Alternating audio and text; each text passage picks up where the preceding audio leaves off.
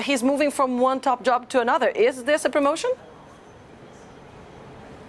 Yes, well, Annalise, there's a chorus of voices for many weeks calling on Maaßen to be fired, and indeed he was stripped of his role as domestic intelligence chief, but quite quickly given a better job. He will be state secretary as deputy head of the Interior Ministry, a role which will give him a pay rise, and also ultimately more of a say in the direction of domestic politics in Germany.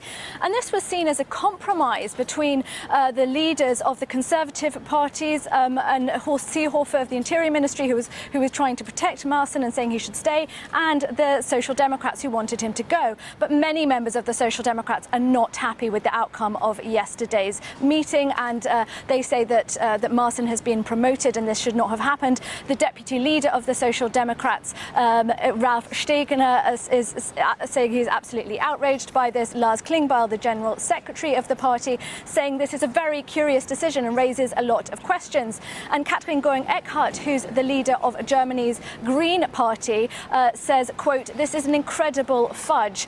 Instead of being punished for disloyalty and for cozying up to the far-right Alternative for Germany party, Maaßen has been rewarded," end quote. And I think her feelings are really what we're seeing playing out in the media and social media reactions to Maaßen's new job. This is a man who was embroiled in scandal, and he's now been given a foot up the career ladder.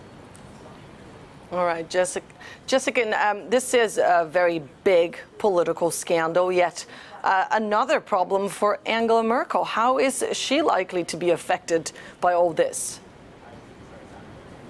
Well, Maaßen's appointment to the Interior Ministry is a curious one for Angela Merkel to agree to, because Maaßen, like Seehofer, is a big critic of her migration politics. And now the two will be working very closely in the Interior Ministry on migration policy. So this could spell trouble for Angela Merkel. But I think this is a real sign of the fact that she is still being forced to bend to the demands of Interior Minister Horst Seehofer, who wanted to keep Maaßen in the fold.